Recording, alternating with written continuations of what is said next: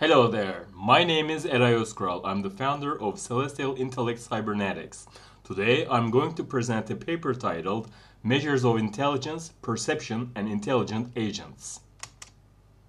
Here's an overview. First, I'm going to introduce the Ultimate Intelligence Research Program, and then we're going to revisit universal induction theory and explain what sorts of problems set and operator induction cover.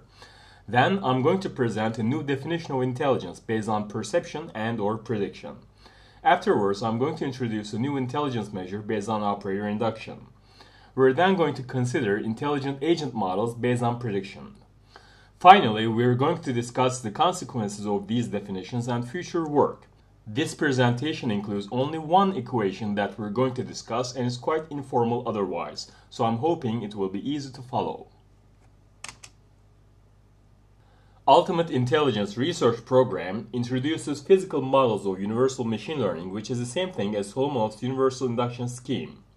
We can replace the reference machine in universal induction with the universe using a graphical model of computational complexity, which yields a more universal yardstick.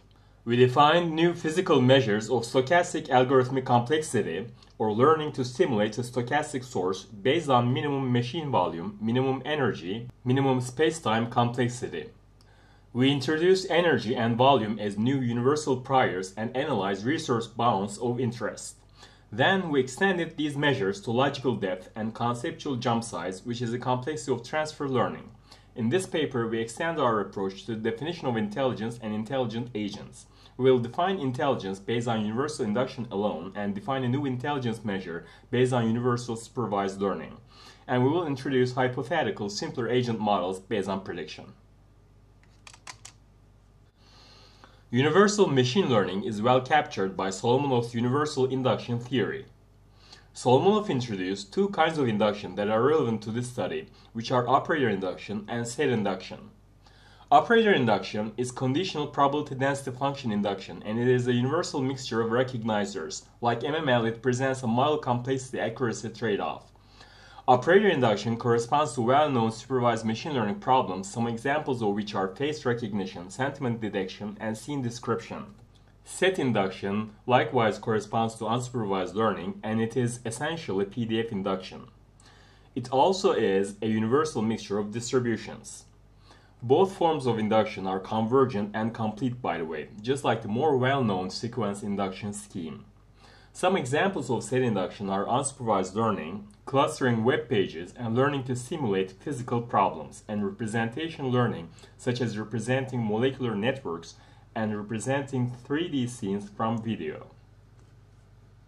Let me note that many specialized problems may require additional inductive biases in practice. However, theory shows that these biases can in principle be recovered by meta-learning methods. We can consider perception and/or prediction as general intelligence. The well-received definition of general intelligence in AGI research is based on goal-following agents, introduced by Ley and Hutter. Intelligence measures an agent's ability to achieve goals in a wide range of environments. Now let us consider perception as general intelligence, since perception may be modeled as predicting the world based on sensor data. For instance, when we're observing a scene from image or video data, we are predicting what sorts of objects are in the scene. Prediction may be modeled as operator or set induction. Therefore, we can think of general intelligence as universal induction ability. An alternative, simpler definition of general intelligence is based on prediction alone. We can summarize it as intelligence is the ability to predict, which is a philosophical definition, or as an operational definition, which is intelligence measures the ability of a mechanism to solve prediction problems. This definition is not better than the agent-based definition, but may be equivalent. Arguably, perception may turn out to be as hard as any other cognitive task. This alternative definition is natural for classical machine learning problems such as optical character recognition or expert systems or decision support systems. The resulting models may be easier to approximate.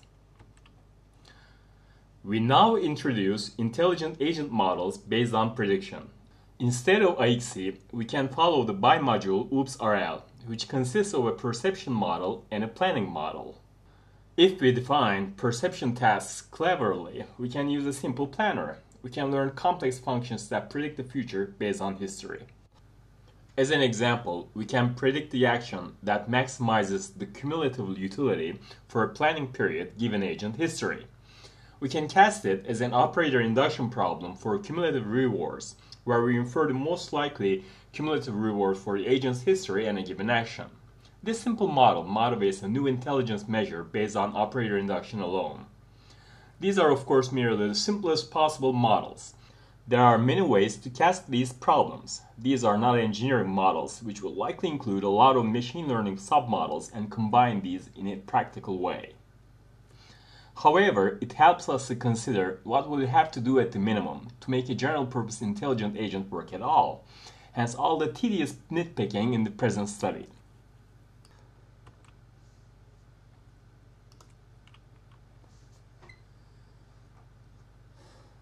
Is operator induction enough? Can operator induction adequately model intelligence? There are two potential objections considered. An active agent model is strictly necessary, as in a dynamic physical environment. The agent must account for changes.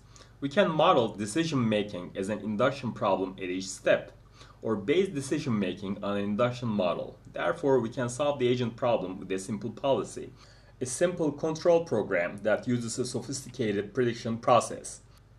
The smart trick here is the prediction power, and the control program is simpler. It can even be a fixed dump program. Basic Solomonov induction can only predict the next bit. Therefore, we should use an extended model like in IXC.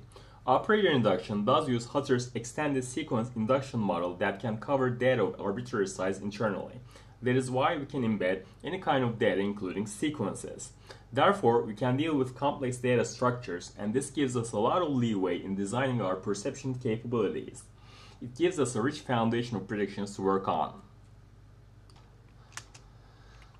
Empirical evidence for prediction-based agent designs. In 2016 and 2017, we predicted that such agents could be made and they would work well. These are agents that are hypothetically built on a complex prediction engine and a simple control program. Two such agents now exist in the literature. World Models paper by Ha and Schmidt-Huber in 2018 uses representation learning to acquire a dynamic world model. Given inputs, it can predict the next state of the world. It uses an unsupervised generative model. The paper suggests that training a policy is simple if you can learn world models. On the other hand, there's a new agent model based on transformers. The transformer-based agent uses a transformer model to predict the next best action directly, which is surprising, and the performance is pretty good. It is state-of-the-art or beyond. This paper was by Chen et al. In 2021. Therefore, surprisingly, these predictive agents worked very well, and they had competitive performance with respect to the best agents available. These can use either a kind of unsupervised learning or supervised learning or a combination thereof, so set and operator induction, which are somewhat equivalent by the way, can be combined to realize similar agents. We will now introduce the new universal intelligence measure based on operator induction. We define the intelligence measure as phi with respect to a physical mechanism pi. The expression on the right-hand side is a weighted sum of expected operator induction goodness of fit for each possible stochastic source mu in the universe, and it is defined for any physical pi that solves the question answer or operator induction problem. The equation corresponds to generating sources mu and then generating possible datasets for each source mu, over which expected performance is calculated. The expected operator induction goodness of fit is weighted by the a priori probability of the stochastic source mu, which is 2 to the negative power of its algorithmic complexity. Within the square brackets, there is expression for the operator induction goodness of fit, which again corresponds to a weighted sum of operator induction goodness of fit values. OJ here refers to a found operator, and the length of the found operator is the length of the program that simulates OJ. The product combines operator J's probabilities of answer I given question I in the current dataset, the larger the better. and we are calculating the expected goodness of fit that is considering all the possible data sets, which is quite many of course. The paper does not have space to go into the details of this definition, which may be regarded as a variation of Legan-Hutter's definition. The important thing is that within the expectation, pi and mu are constant, but the dataset varies.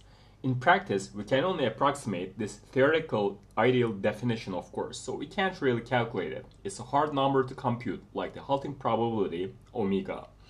But in practice, we will try to follow the idea in the first bullet. We'll generate sources and then generate datasets for each source and weigh the fit values properly, and this will give us a reasonable number between 0 and 1. This definition can certainly be varied.